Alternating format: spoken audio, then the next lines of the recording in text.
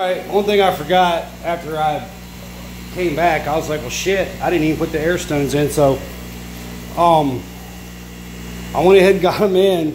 And basically what I do is that's just a regular old air hose, and I like to put my hole right there in the corner of the bucket, because I have to lift my lids up. And I've seen other people put the air hose in the top of the fucking bucket, and I don't understand why they do that. It don't make sense to me, but anyway, they do it. So I guess you could disconnect the air hose and lift the lid up. That's just retarded. All I do is just put a little drill bit, put a little hole, and it's like really tight. I make it nice and tight so there's no light leaks in the corner of the bucket. So yeah, I use these air pumps. I believe that's a 70. I think it's a Hydrofarm, 70 liters. Anyway, I got 47 gallons and I'm running about 90 watts. So I'm running a little bit extra. And you can see I'm moving a lot of air, and I'm good with that. I mean, I don't have any complaints, no problems. I'm moving a lot of air, so basically I got them filled up. I got no leaks, none. So yeah, I'm about to bring these plants in here now. I got the nutrients all mixed in. I use a General Hydroponics two-part. I use a Flora Nova. I think I'm gonna experiment with a different one. I've been looking at it. It's like Planet, some shit, Green Planet or something. I don't know, some crap. But the guy I was talking to swears by it, so I'm gonna try that with the other ones in the other room, the veg room. So yeah, I got another veg setup that I use. So I just basically just take those plants. The buckets are all the same size, so I just lift the whole plant up and just bring the whole lid in here and just set it right down in there. And one thing you definitely want to do when you do that is make sure the pH is right.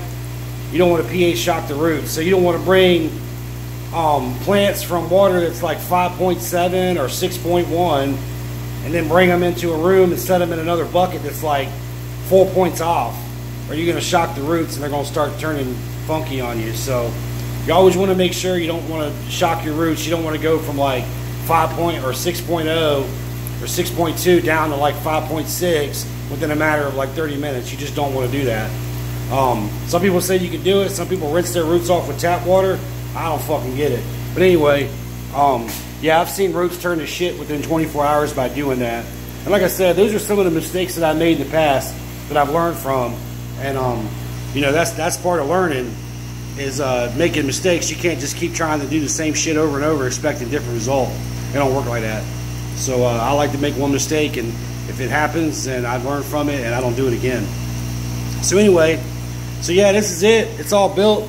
I got both air pumps. I just when I built this building, I got a 30 amp line, which is the black. That's where my water chillers are all hooked into, and then I got another one that's next to it, and that's a 15 amp, and that's on a GFI. So that runs to the air pumps. I've never had a water leak or a failure, so I really don't stress on it. I don't anticipate it. I mean, this is a pretty low pressure system. I don't really see where a failure could come around. The only thing that I could see would be a failure would be the top off valve that I've already put in here. And for some reason that got stuck or hung, then I suppose the system would overflow. But it would only overflow out from the top off reservoir. So once that emptied, then that would be it. So yeah, that's it. I got everything hooked up, got the air stones in there. I haven't done this side yet because I'm going to take the air stones out of the other buckets. So I'm going to start moving plants, and then I'll take those air stones out and then bring them and put them in there. So yeah. Also, I did want to say this. When you cut your hoses for the air stones, make sure you cut them all identical. So figure out what your longest one is from there to the manifold on the air pump, and then whichever one your longest one is, and then you want to make all the other hoses exactly the same. If you don't do that, you're going to get an uneven airflow. So you'll have like one stone will be pushing a little bit extra than the other ones. You know what I mean? So you want to make sure all those air lines are exactly the same size. And ask me how I know, because I did it before and I noticed that one or two buckets had a little bit. I actually noticed the plants were looking kind of fucked up.